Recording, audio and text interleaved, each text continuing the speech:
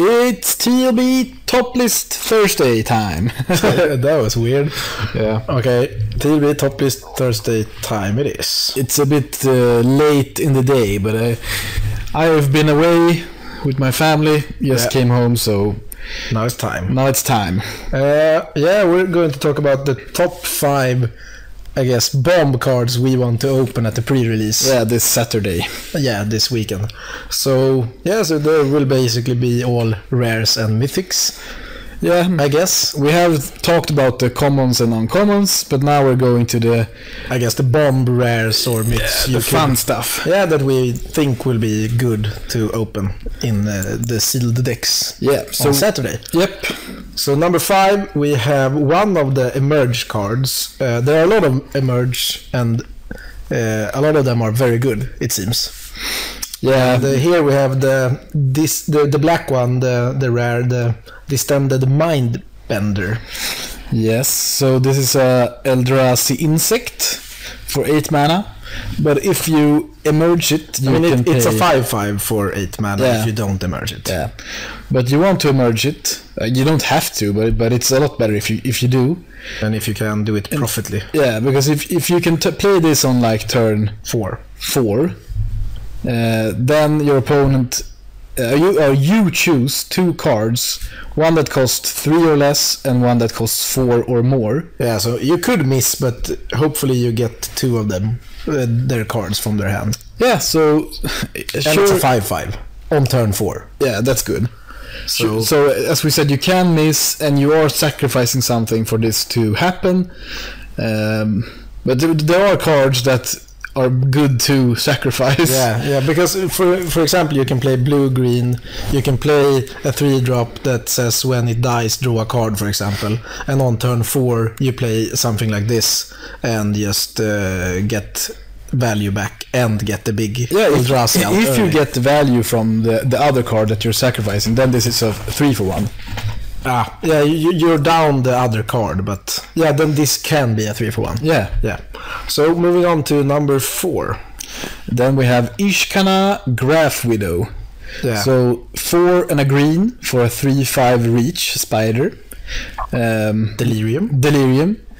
When it enters the battlefield, if you have Delirium, you also get 3 1/2 spider tokens. So that's 6 worth of power, 11 worth of toughness, and everything is reach. Yeah, everything is reach. And if you can't be down, you can also activate it for 6 and a black to drain. Yeah, and 4 each turn. But if they haven't killed any of your spiders yet, then you drain for 4. And green will still be part of Delirium. I mean, the archetypes are basically the same as pretty much the same before. Obviously, there could be stuff we don't know, but it looks like it should be about the same. And getting this out for 5 mana. 6/11 reach spread over 4 bodies that can drain.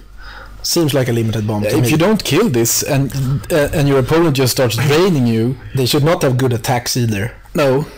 So I think this will be good. Yeah. Number 3, we have a Planeswalker. Bant is back.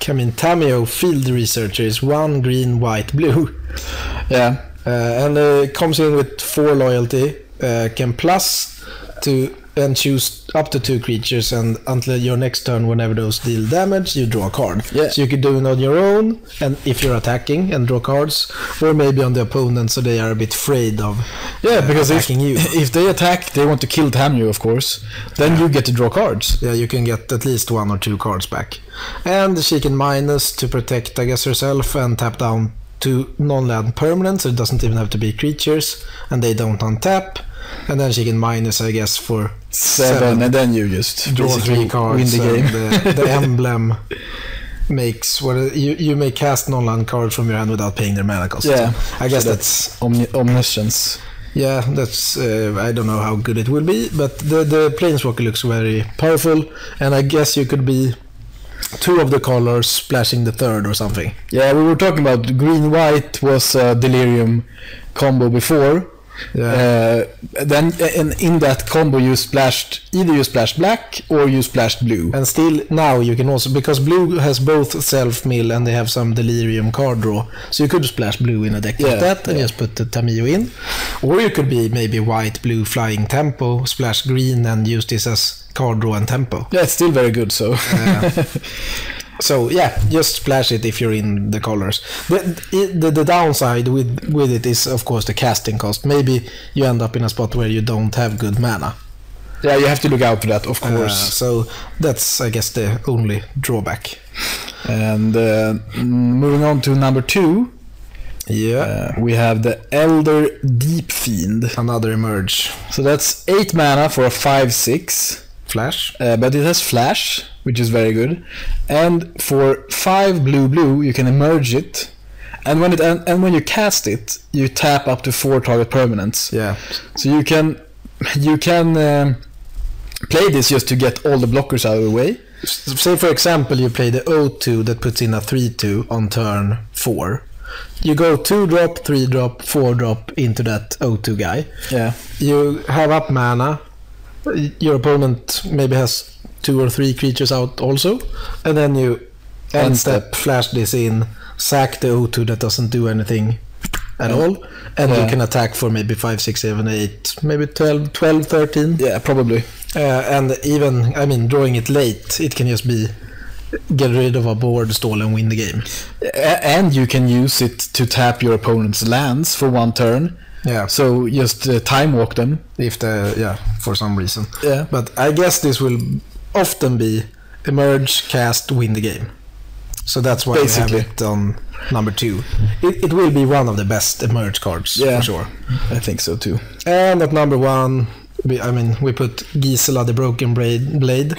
4 mana, 4/3, flying, first strike, lifelink. Yeah, so the base of it there is just amazing. And if you for some weird reason could also have a Bruna and white, of course you could maybe get the Brisela, but it's number 1 just of the Gisela. I want to hear about when people get Brisela on the pre-release now. Yeah, on Saturday. There's not a high chance of that happening, but you have to open. It will happen for someone. And the rare. It will happen for someone. Together, you have to play both of those cards and not win, even though you have played those 2, and then I guess win when when they meld. But 4 mana, 4/3, first strike, flying, lifelink. That's just very, very good. Yeah, we have some honorable mentions also, cards that you can look out for that are bombs that you should play. I guess we have Liliana the Last Hope. It's cheap, it can kill a lot of stuff in the format. Yeah, there are stuff that dies. And later it can also maybe find you creatures, and if you play Delirium she can draw something good from the graveyard, and if you get to emblem her you should win. Yeah, you win if you emblem, but it's also it also draws you creatures in the late game, so you don't have to emblem. And hopefully she can kill off small creatures, maybe some tokens, 1/1 flyers or anything. Yeah. So she will probably be good.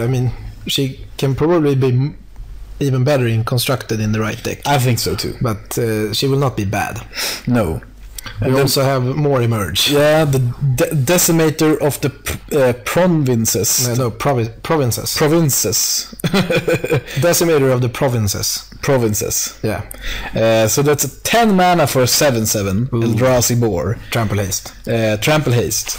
But you can emerge it, and this is why it's not on the top 5 list. It's 6 green, so you have to pay triple green for it. And if you are heavy green, or you're green blue but main green, maybe that's not an issue. That's like playing if you merge it with a 4-drop, it's actually exactly like casting the card Overrun. Yeah, and you could cast the card Overrun. Yeah, in the normal just double colored green decks, I don't think this would be a big problem to cast it. But maybe early it can still be an issue. But maybe you just get a board stall. You have the mana. you sack the worst thing, and you get a 9/9 trample haste, and you pump everyone else. It's actually when you cast it, so it's it's still a 7/7. No, you cast it for the emerge cost also. Yeah, but it's not on the battlefield when the trigger happens. So it's it's not on the battlefield when it triggers. Okay, now I know what you mean. I mean, when you cast this, itself is not on the battlefield. No. So the trigger affects everything else, and himself will be a 7/7. Yeah, but it's still a 7/7. Yeah, it's still. And everything else gets +2/+2 in trample, and just the trampling there is just. But we have it as a mention just because of the triple green could be a problem. Yeah. But it still looks like it's very powerful. And another card that will be a limited bomb is Eldrich of the Krallen Horde. It's a 4/4/5, but it pumps something when it comes into the battlefield. +4/+4. And so that either that gets in for a lot of damage or it kills something. Yeah, and stays alive. Yeah. And if this flips like any old werewolf, it kills something. And if it flips back again, something else gets very big. Yeah. So it will be very good, but we just don't know how good the werewolf deck will be now. Exactly. It looks like it should be weaker, but this is still a good card. You will see a lot less of the old werewolves on the pre-release, because there are no new ones in Eldrich Moon. All of them are it's not the flip you're used to. Yeah, you mean like that. No, it's just this one. So I don't know how good this deck will be, but I think probably werewolves will be a bit worse, but we'll see. I guess those were some of the bombs we would like to open. And there are obviously more rares and myths that are good, but we just picked out those that we thought looked most powerful on the surface. Yeah, just looking at all the emerge cards, most of them are good. Yeah, there are good common ones, there are good uncommon ones, and obviously good rare ones. And there are more gold cards that are really good in the format also. Yep. Yeah, but I guess we're just looking forward to Saturday now. Yeah, this will be a fun pre-release. Shadows of Urinstad was very fun. Yeah, so hopefully this will we hope this is as fun. Yeah, and we're obviously looking forward even more to starting drafting this, but sealed is still fine. Yep. Okay, so good luck. Yeah, good luck on the pre-release. And see you later for drafts. Yeah. Bye.